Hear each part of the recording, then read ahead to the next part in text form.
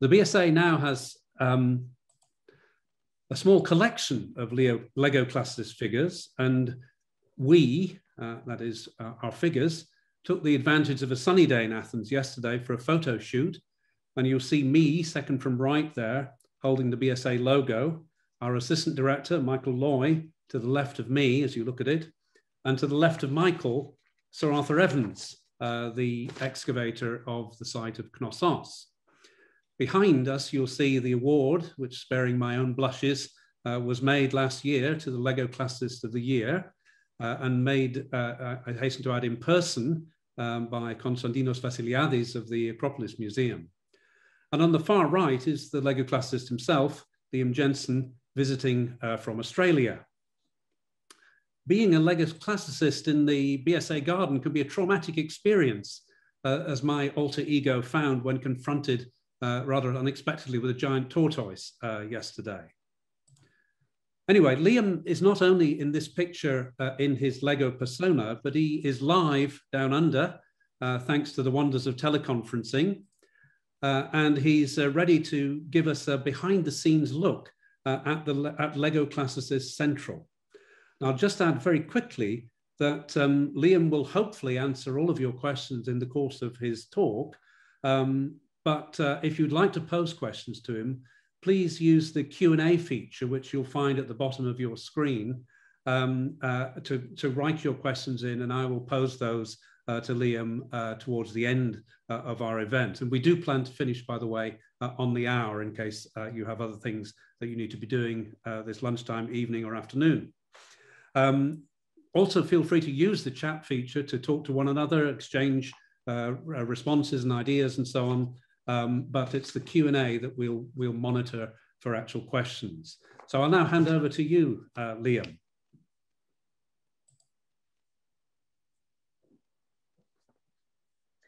Thank you. And welcome to an early start to International Lego Classicism Day. And I guess I should really start off with saying what is International Lego Classicism Day and why I started it. I'll actually answer, I think it's important to actually say the second thing first, because I really started it as, I guess, for want of a better phrase, an ironic joke. I had been doing Lego Classicist for a year at this point when I first thought of it, and I just thought it'd be a cute, nice reason to celebrate 1 year. And I suggested to a university at the time, who were the majority of the family members, that we should have an afternoon tea party. And they said, that's a wonderful idea. So we started it that day, and it's been happening every year ever since. And every year I like to request an institution dealing with primarily the classical discipline to host the event. And this year, I'm very, very, very pleased that it's the BSA in the part of the world that is dearest to my heart. I'm just so very sorry, due to international historical circumstances of the world, that I can't be there as planned. But I think, and the point that I decided to use for International Lego Classicism Day, instead of it just is, although it was as a way of celebrating the first anniversary at the beginning, or indeed every anniversary, I didn't want it to make it an egotistical anniversary. I wanted it more of a reason, an excuse, another alternative way of exploring the ancient history world through the magic of the Lego brick, whether it is having Lego figures taken, photographs of Lego figures taken in front of, taken to actual ancient historical locations, or whether it's building your own interpretation of a building, a location, a historical event. And over the course of the last 5 years, I've seen the most amazing things I could have never expected when I just came up with this idea at the beginning.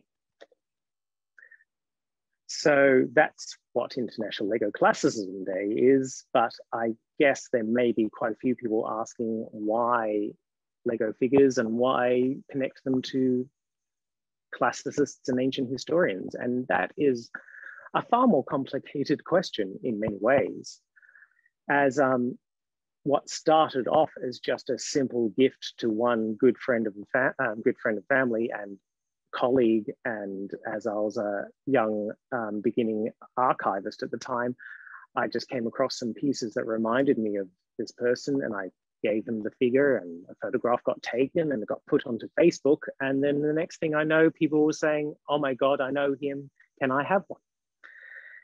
And although it started by accident in such a strange, organic way, it made me very quickly realize how powerful this little figure was. I hope that kind of sort of explains that part of the things, but I've just continued it on from then, making other people that I know directly through my work or through people I've heard of, and it slowly grew in knowledge of, I'd have people contact me who I've never heard of before and say, oh, I work in the industry and I just really love Lego and I would like to be a figure. And it's just been a very slow but organic process like that. I hope that answers that part of the question at least. But I thought, given the circumstances, as John's mentioned, is through the magic of the technology of what we've got access to and the circumstances, that is the only way we can do this talk. I also thought this would be a wonderful opportunity to introduce a big chunk of the audience who have had contact me at different points of how I make these things and how I create and decide. I thought it'd be a good opportunity, given that I'm already in the location I make them, to give you a very, very quick tour of my home and workspace as the Lego Classicist, and indeed as an archivist as well. I'll show you a couple of the things that I create. So my brother Jesse is actually helping me tonight, and he'll actually follow me around the room. So if we can get this done, it might be interesting. So we'll start with the obvious, which I think some people have already seen, as what I refer to as the Wall of Fame. We've got up here the most notable people with their Lego selves. And of course, we've got, if you excuse me for a second, we've got John Bennet, of course, up here. Michael Loy, I'll just move my lamp out of the way. We've got up here. And potentially other notable people we can talk about are Michael Scott, of course, over here, and of course the some that you may not know of, but you would know their work, or at least have heard of their work, is the people who have worked on Ubisoft's very well-known classical video game, Assassin's Creed Odyssey. We've got the major directors who worked on that game. And to continue on from, John Bennett's already mentioned that last year he was Lego Classicist of the Year, something that I've done since I think it was the second year I started that, as again, just a way of honoring people I think have done particularly interesting work in engaging with the audience. It's not so much the power of their work itself in academia, but it's how they engage with the audience, which is, I think, is very important about what Lego Classicists represents, is the engagement. So last year was John Bennet got Classicist of the Year, but before that we've got Stephanie Ann Ruata, who is the historian behind the video game Assassin's Creed Odyssey. She's tirelessly was responsible for all the high level of data that they put into such an immense open world video game that has, in such an engaging way, allowed children and young adults engage with the ancient world. Then we've also got, of course, the second person who ever joined the family, who in many ways is the major inspiration for Lego Classicist, Michael Turner, who was the senior curator of the Nicholson Museum here in Sydney, Australia, but he's responsible for something you may have not heard of him necessarily, but you would have heard of some of his work.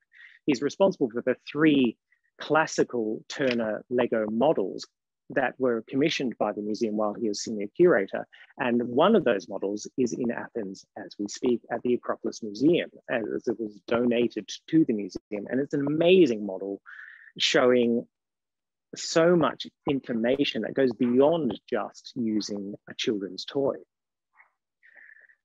So That's the Wall of Fame, of course, but I'm sure you've already just saw in the camera angles the actual family itself, because I do keep, every time I create one member to the family, I send one to the person themselves, and then I also keep one for the actual family archive. So here on display at my place is actually the entire family. And at the moment, it's over 100 figures are in the family. You'll notice that one person is missing. Jesse, if we can actually zoom in here. We've got one person missing here, of course, is John Bennet, because he's actually sitting on top of the camera right now, so then I can make appropriate eye contact to you all. So I am addressing Lego John Bennet as we speak. So how do I make them? Well, I'll first show you a little bit of the work, the background work that I go into. So since 2016 was the first figure that came out. Of course, I'll just order parts as I need to, but as this has become a regular thing, I very quickly needed a backlog of content to get inspired by every time I get suggested someone, or if I think of someone to create, I first go to my Lego Classicist toolkit. This is the basic toolkit that I just go with. I mostly stick to getting a variety of heads. As you can see, Lego produces, and I do only use genuine Lego parts, primarily printed with original faces, patterns, whatever Lego produces. I try to stick to what Lego actually produces, and as you can see, they have got a variety beyond belief. So most of the time, I'm spoiled for choice. However, of course, on occasion, I do find myself needing something just a little bit more specific and literal, although I'll actually shy away from the word literal, and I'll explain why later. Sometimes I need something a bit more specific than what Lego has.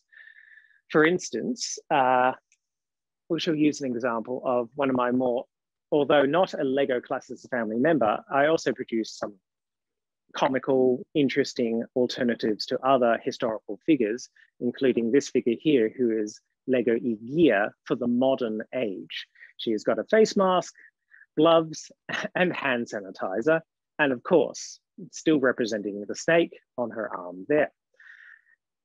The torso and skirt legs, I guess we could say, are completely, the image is completely designed by myself, and I'll show you how I'll do that in a second. But occasionally I need to actually get these things custom made. And the way that I do that is I design the patterns myself on a computer. I'll show you that more in detail in a second. And then this one I actually did myself through a process of using a laser printer transfer system. However, this is only something I've used this year because of the situation of the world pandemic. Because the actual way I do it is I go to a company in the United Kingdom who will actually print your specific designs onto Lego parts as though the Lego parts are like printing onto paper. Then they send them back to me here in Australia. Then usually I have to send them back to Europe. So as you can imagine, quite a lengthy process. That's why I had to resort to this process for this specific figure. But thankfully, the company that I go to, who tirelessly print all the parts that I require when I need them, are still in business and are still going strong. So there will be more figures coming very soon. Now, the way that I actually design, I usually start with, very simply, in hand, just drawing a basic sketch. I keep to basic dimensions. More often than not, I just do the torso section. This time in particular, because of the year, we can see what we'll before and after. This is actually the original design in pencil. After I draw it, just if you can follow me to the computer, and I'll show you where I do this section. I then scan it into the computer, and then using a drawing software, I'll then draw, we'll just do a magical, the final product over the top of it. So you simply trace over the top digitally the original image. Then through this, I turn into a final image to then either be sent off to the printing company, or in this case, as I said, I used a home transfer, laser printing transfer process. So as you can tell, it can be quite time consuming just in the physical process itself. But that's not taking into account, of course, the actual creative process that it requires, because I have been asked several times, how long does it take to create a Lego figure? And the answer is, how long is a piece of string? And I know it's a phrase that's used way too often, but it's so very true, particularly in these figures. Because it can be anything from, I'm inspired straight away, I find the pieces straight away, and it just works. However, then there can be people with such subtlety in their appearances that they end up just looking like Emmett from the Lego film if you overly simplify things. And to get that level of simplicity while still drawing in the person's personality can be a surprisingly difficult thing. Jesse, if you just follow me for a second, because I'll give you an example of someone in particular, and then we'll talk about the actual creativity that has to go into it. Say with, I'm trying to think of a good example here now.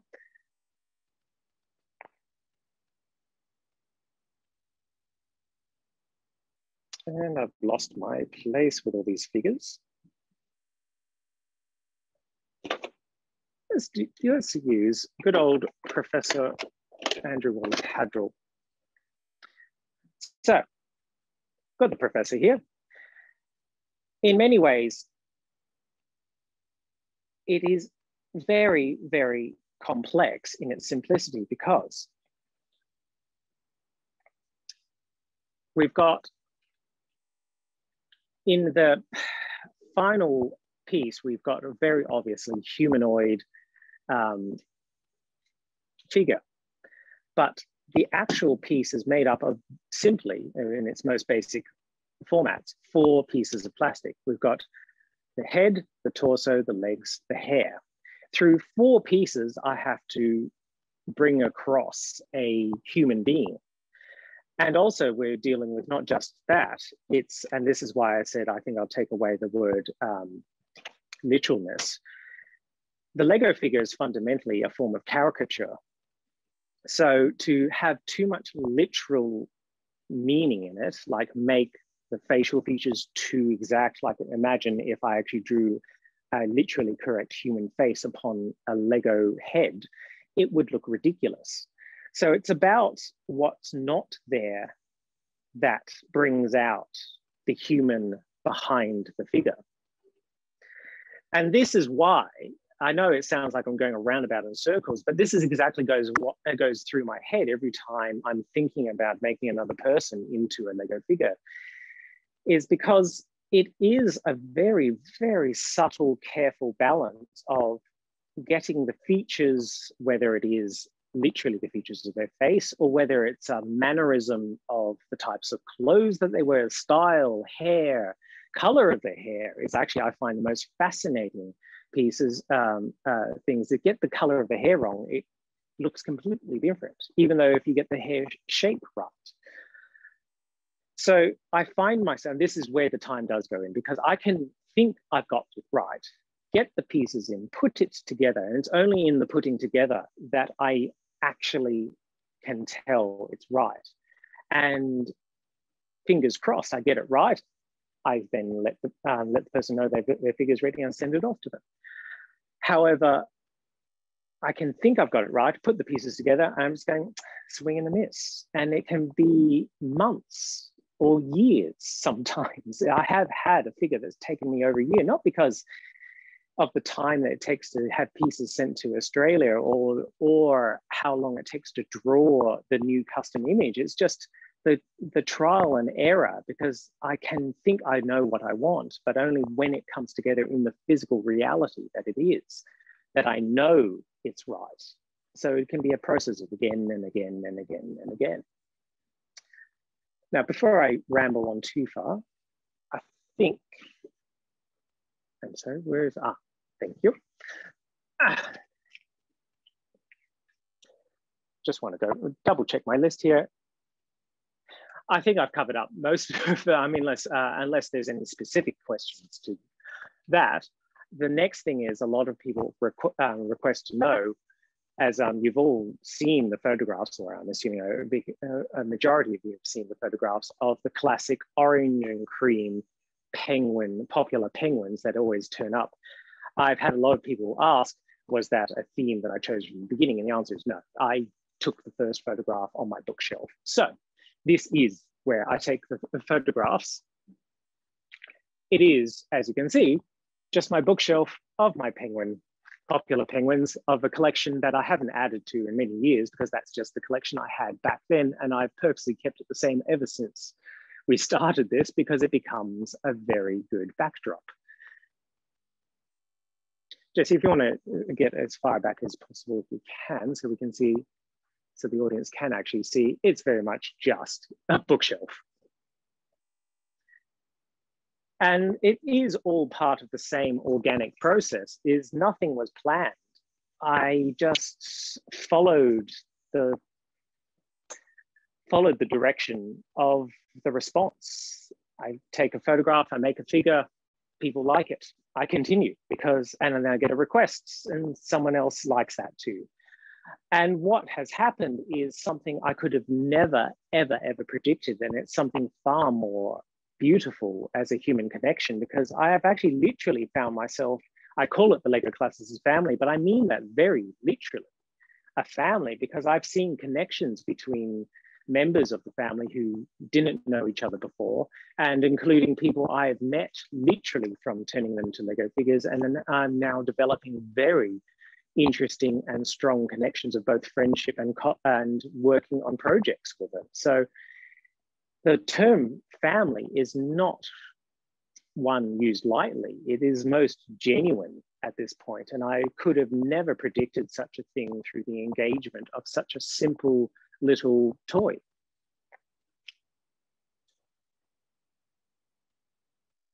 Now, another thing is, a lot of people also ask me, is this what I do for my living? And no, it's not. I'm actually a historical archivist. I've been doing it for over 10 years now. A career that actually led me into Lego Classicist, because I was working on a project when I came up with the first Lego Classicist, and I was just doing it in my spare time. John Bennet and the BSA are very familiar with the collections that I work on, because primarily where the connection why I first asked John Bennet to join the family was because I was working on a collection that was donated to the school back a couple of years ago now, I think probably about 3 years ago now. And I thought, because you might be interested to see the kind of work that I work on, and this is through my manager, Jensen of the Jensen Collections, who collects, oh, that's the wrong drawer. The Jensen Collection, who curates and collects antique engravings relating to the classical Greek and Roman world. Here, she very kindly allowed me to show you tonight a collection that we're still working on. That is a collection will be going again to the BSA on landscapes of Greece before it was industrialized. So we're seeing much more natural landscapes before townships built up and more industrial industries built up. These engravings date back to the 1600s, 1700s, and 1800s. And this is just a very tiny fraction of what is now being worked on as we speak. But I'm very glad that Lynette allowed me to show you a small piece of it tonight. And I hope John is just a little bit excited, because she was very specifically wanting to put this together for him. The other thing I put together as well on my own personal collections of my past discipline is as a filmmaker, and I got into archival through being the archivist for Greater Union here in Australia. And Greater Union is a cinema chain that dates back to the early days, almost to the origins of cinema. And I was very lucky to be offered a job as an archivist, and how I started there. And it's how I came across the film poster genre, aspect ratio of the daybill poster, which has got links to the world's first feature film. So I found that absolutely fascinating. I now put collections together on Australian daybills for that connection. Here tonight, I'm just showing another collection I'm putting together on ancient Greece. Here we've got the 1960s film Atlantis. This is an original daybill from the time period. The daybill is, all daybills I find fascinating for the reason of their original connection to the origins of cinema. And one, I think it's, although it's specifically a format poster that is only seen in Australia and New Zealand, I think every country should be interested in this because of its connection to the beginnings of cinema and it being the world's first poster format to advertise a feature film. And that is something we can all empathize with. And there is something so beautifully in its garishness, and all posters are garish, but in their garishness, there's something very wonderfully magic about wanting to see a film and seeing those magical posters up in the cinema. And I think it's just something that can't be replaced. So those are little historical collections that I put together myself as an archivist and working as an independent archivist for Lynette Jensen.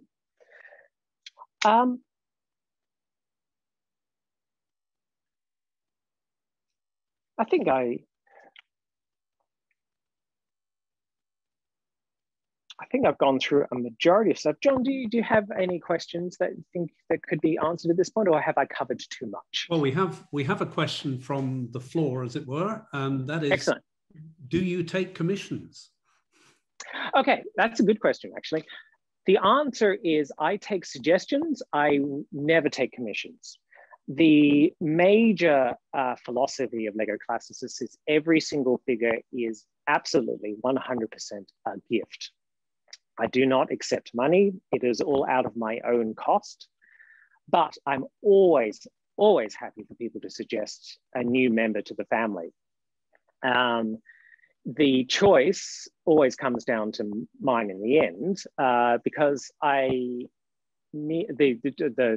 choosing process is just simply after I research the person. If the person's work and style and personality engages me, it tells me something about their work in a way that I haven't seen before, then without a doubt, I bring them into the family. So I think related to that is there a process for nominating a particular Lego classicist? There is no official process, no. I am literally who chooses who comes in. However, over the course of the years, I have had several people suggest people to join, and more often than not, I haven't found many opportunities where I've said no. For instance, every single member that you see, a Lego Classicist member, you see who their real selves work at the British Museum. Not a single one of them have been my idea. They've all been mostly suggested by one person and one or two from a couple of other people. And I want to say her name, but I'm going to mispronounce it, but I would prefer to actually mispronounce her name so she knows that I am actually recognizing her. But Duku from the British Museum, who is a conservator there. She's a very good friend of mine now. That another reason why I say that Lego Classicist family is very much a genuine word. She and I have become very close, even though we've never physically met. And she's always got the most amazing stories and most amazing suggestions to add to the family. Another question that's come up is, how's COVID-19 affected either your workflow or your sort of communications with the people you either design or the people you deliver to? It's a combination. In many ways, it hasn't affected my process at all as far as designing, but it has. Every time that I need to, because a majority of the Lego, when I do order Lego into Australia, it is coming outside of Australia. And Australia is an extremely isolated country. Like even ordering anything from Australasia can take up to a couple of weeks, even before COVID hit us. And so on average now, trying to order any parts in can take what used to be a couple of weeks can take up to a month. So I'd say the only thing is it's slowed down, which is why over the course of the last year, there have been less figures that entered the family over last year.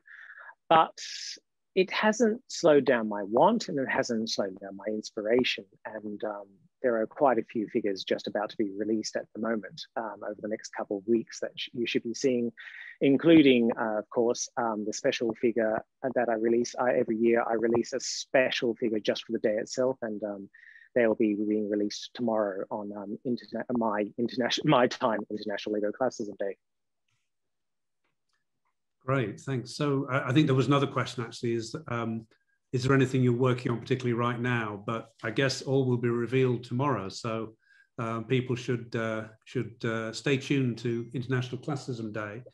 Absolutely. And a related question, I think you may have an answer to this.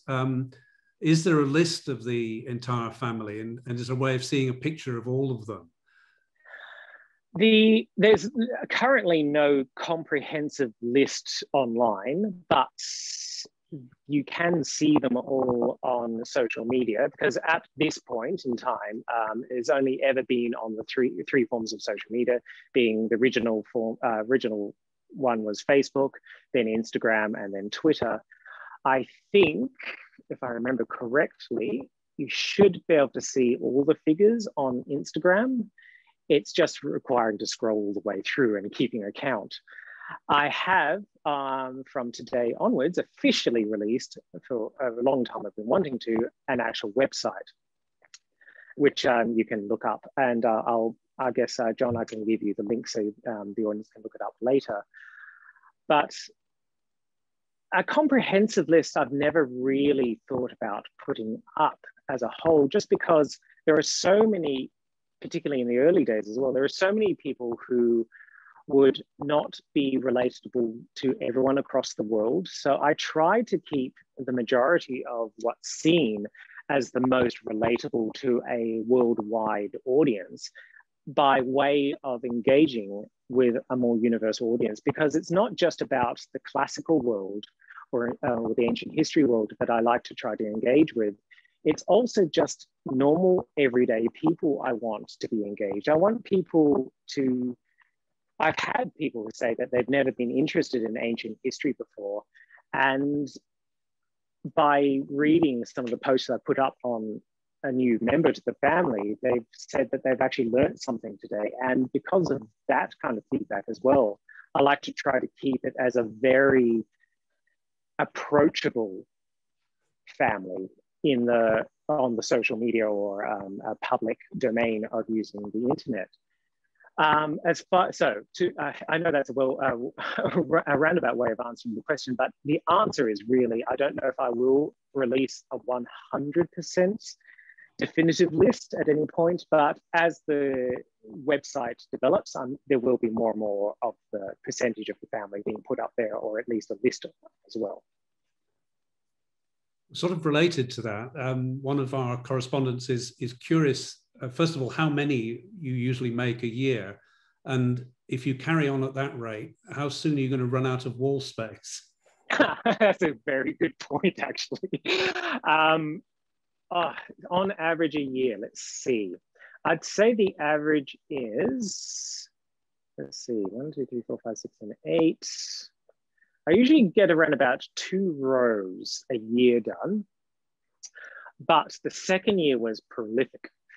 I got over 40 figures done the second year alone. And I remember just being exhausted that year. And I told myself I'm never going to do that again, because it made a lot of lovely numbers for the family. But I just like, we went from, if I can show you visually, from here to here is the first year.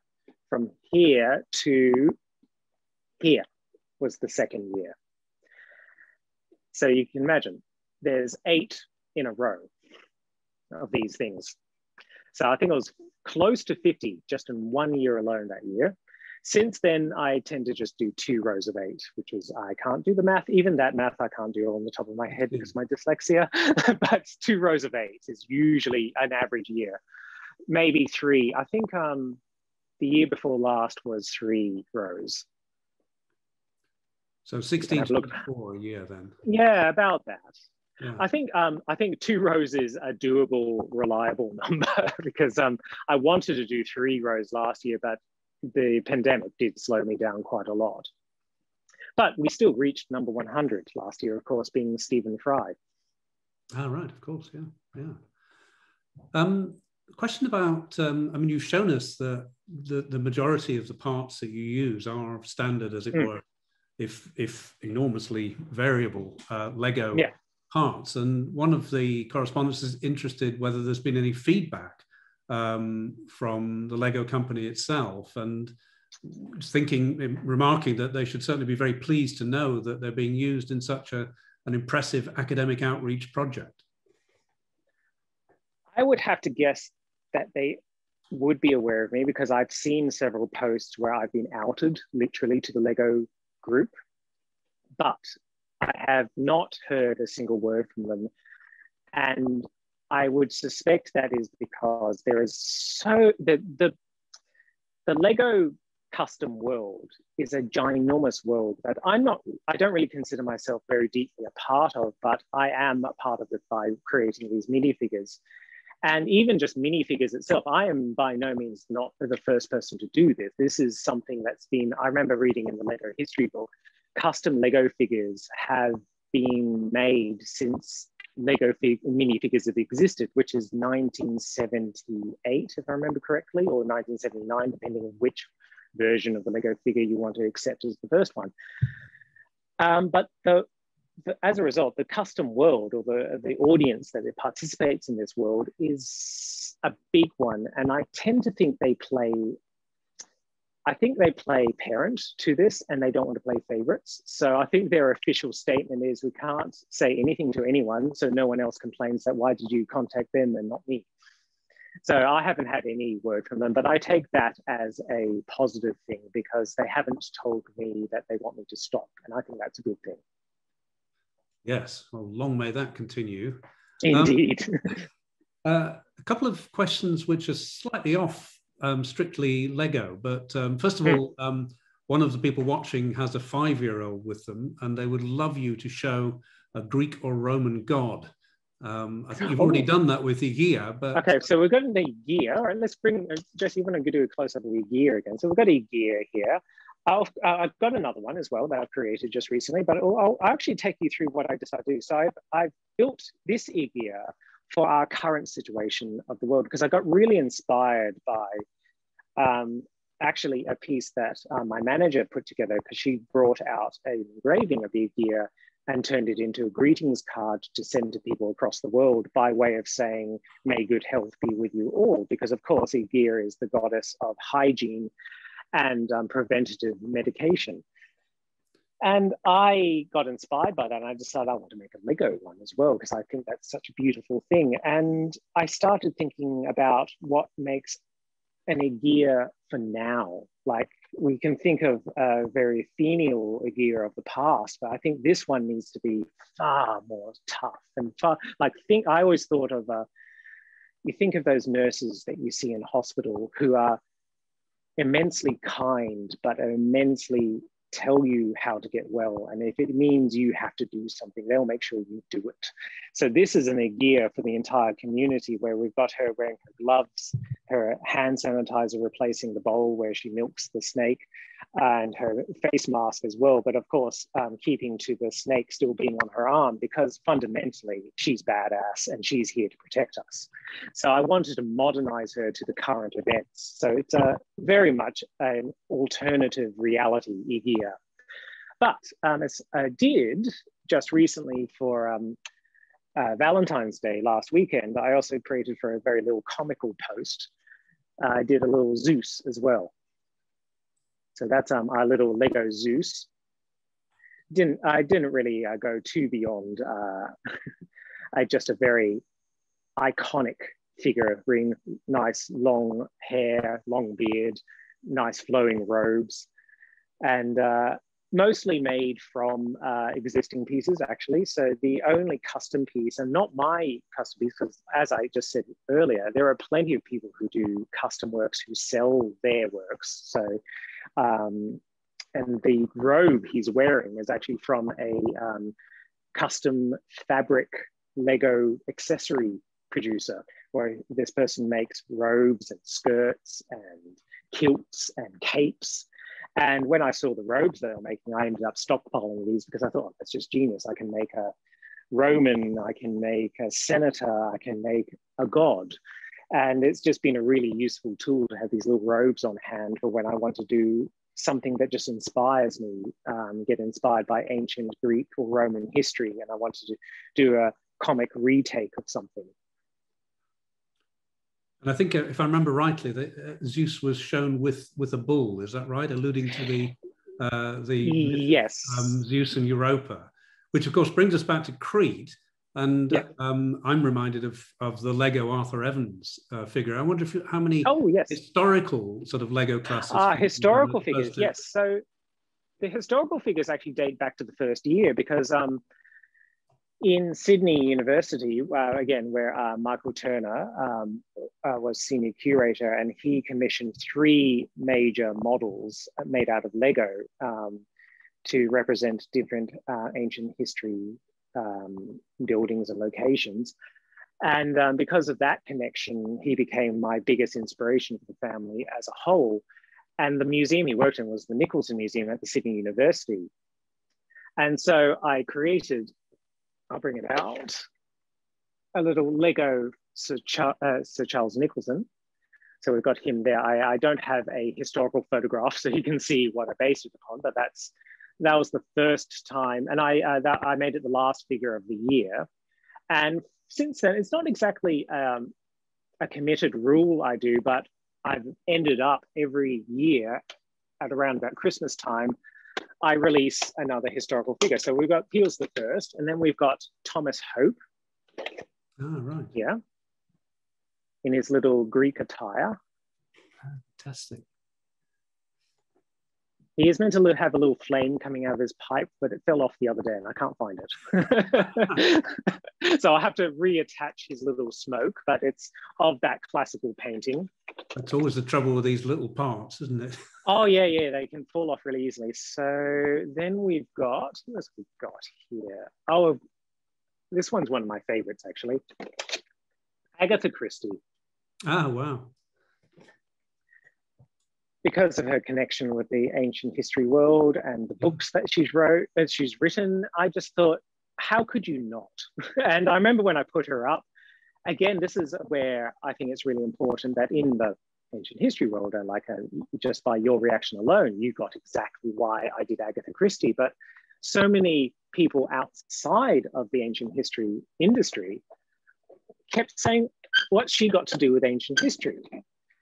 And then I'd explain it to them. And they went, why didn't I know that before? I wish I knew that before. And again, that's why I always want to make sure that as much as this is the niche of Lego creation, it engages with a much wider audience than just who it's honoring. And I think that is very important. Yeah, and I think that alludes to one of our earlier questions about this being an academic outreach enterprise as much as anything else. I have one, I think it's going to be our final question, I think, and it relates back to the engravings you showed us.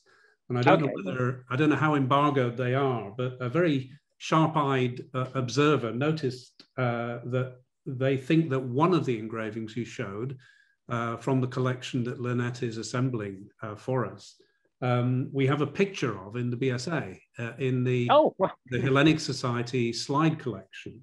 And I don't know if you can, it was in the bottom left, I believe. Bottom left. So Jesse, if you scan across. So it would be that one, I think. The person might, in the chat, reveal that. And I think the question was, where is it? Where is it? Okay, we've got our, so I don't know the data in intimacy, but that one is Naxos 1839. Okay, great. I hope that has answered the question. We think it may be by William Purser, apparently. Because although I get the privilege of handling these very precious pieces, the actual academic data I know very little of. That is all the great work of Lynette. So I tend to try to stay away from that, just because every time she tells me, I just go, my head spins every time. And I just go, I'm just going to find a very safe way of putting this into a nice little folder.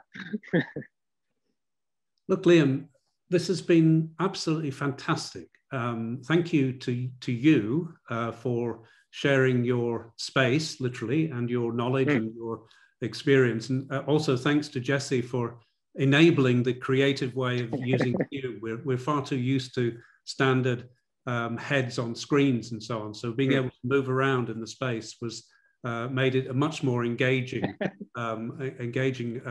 way. I wish you every success with the enterprise.